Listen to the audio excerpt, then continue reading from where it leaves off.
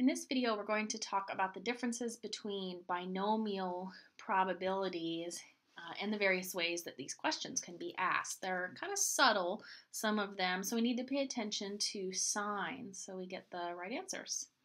All right, so here's a bunch of questions that could possibly be asked in a binomial type question. We have, what's the probability that the number of successes is exactly equal to 2? The second one is less than or equal to 2. The third one is less than 2. As crazily as that is written, let's fix that. Less than 2. Fourth one, greater than or equal to 3, greater than 3. And then here we are between 1 and 3, where 1 is included and 3 is excluded.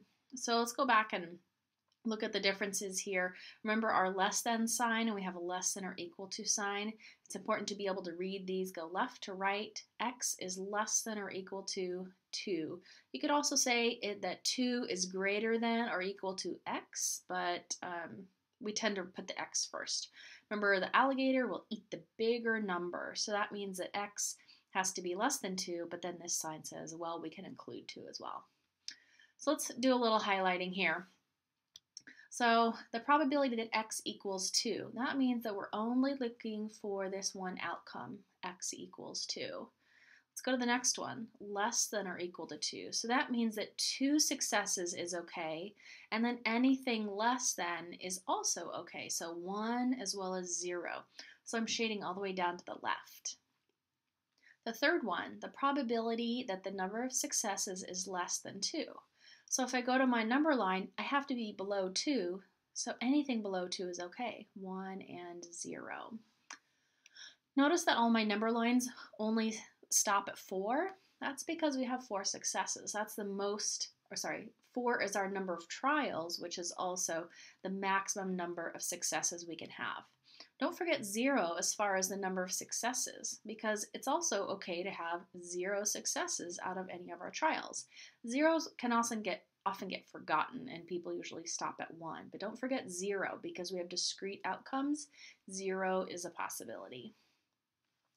Down onto the fourth possibility with binomial probabilities, X greater than or equal to 3. So 3 is okay, and so is 4. The probability that X is greater than 3. So we have more than 3 successes. So here's 3, but we have to be more than 3. So we're going to highlight here at 4. And then the last one, it's kind of a combination. I just randomly chose these numbers here. X is between 1 and 3, but 1 is included because of the equal sign, and 3 is excluded because of the strictly less than sign there. So we will highlight the 1 because that is okay.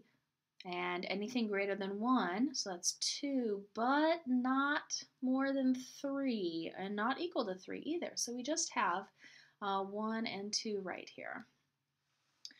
Okay, so the point of all that is to identify what outcomes are actually possible for our binomial probabilities. So I'm going to go back to writing here. And I'm going to write some alternates here. So the probability that X equals 2, pretty straightforward. A calculator would say, okay, I want to do a binom PDF. And the order that we put things in is N and P and X with actual commas between them. So if N is 4 and P is, oh, I don't know, whatever number you end up putting in there, we want to put 2 for the number of successes. Of course, when you put this into your calculator, you're not going to put in P, the actual letter. You're going to put in like 0.25 or 0.05 or 0.7, whatever the probability of a success actually is. With the X less than or equal to 2, this is a slightly different binomial calculation. On a TI calculator, you'd say binom CDF. Notice the C there? That means cumulative. So when I put in 4, P, 2, it's going to count all the probabilities starting at 2 going down. So starting at 2 going down to 1, adding the probability of 1 success, adding the probability of 0 successes. On the first one, we use PDF. P, you can kind of think of it as for probability, single probability. We only wanted 2, so I had only highlighted 2 here. My third example here, probability of x less than 2. So I had highlighted the 1 and the 0. On a calculator, I would say binom CDF. So we have 4 successes. P would be our probability, whatever that number is. But then where do I start counting down? I don't want to include 2. I drop down to the next number, which is 1. So I'm going to put in a 1 right here. So binom CDF with 1, and then it will accumulate or add together the probability of 1 success and 0 success, and then total it for us. Oh, these are little underlines, not equal signs, just to clarify. Then, the probability of x greater than or equal to 3. Our number line says add up the probability of 3 successes and 4 successes. So I could literally say find the probability that x equals 3, add it to the probability that x equals 4, and I would get an answer. And that would be absolutely correct. But there's another way to think about this, and that's using a complement. So I'm going to use a different color here. If I've highlighted 3 and 4, the complement is right here. Oh, highlight the 0, 1, and 2. Everything's been highlighted in some form or another with one color or another. But if I want to find the probability of x greater than or equal to 3, I can use a complement rule and say, well, what do I need to do instead? I need to take the whole, so take 100% and subtract what I don't want. I do not want anything that is 2 or less. Probability that x is less than or equal to 2. So if I find these probabilities of 0, 1, and 2 successes, that's what this little piece right here is showing, subtract it from 1, that gives me the complement, which is the leftovers, which is the 3 and the 4 probability. So notice how we had greater than or equal to 3, kind of like an opposite of that is less than or equal to 2. That's how you can tell what numbers to use. You kind of drop down by 1 and then use that same less than or equal to sign. So if I did this on the calculator, I'd find a probability of x less than or equal to 2, get an answer, and then subtract that from 1. Now here we have the probability of x greater than 3. I'm going to use a complement again. I've highlighted what I want. That was greater than 3 was equivalent to saying 4.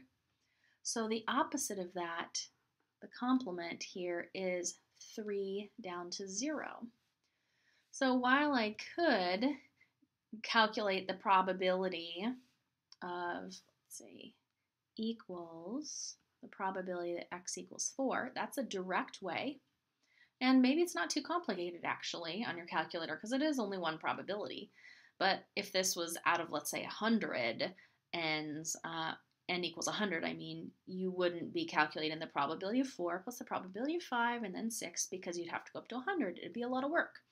So we'll use a complement instead. We'll take what is left over and what we don't want to add into it. We don't want to add 0, 1, 2, or 3. So probability that x is less than or equal to 3. That's what we're going to be removing.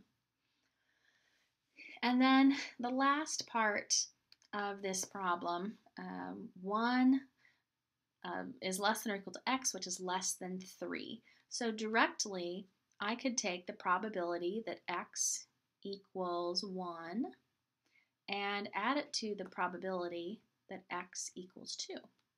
I looked at my number line and was able to figure this out. Pretty straightforward calculation. Add up the 1 and the 2.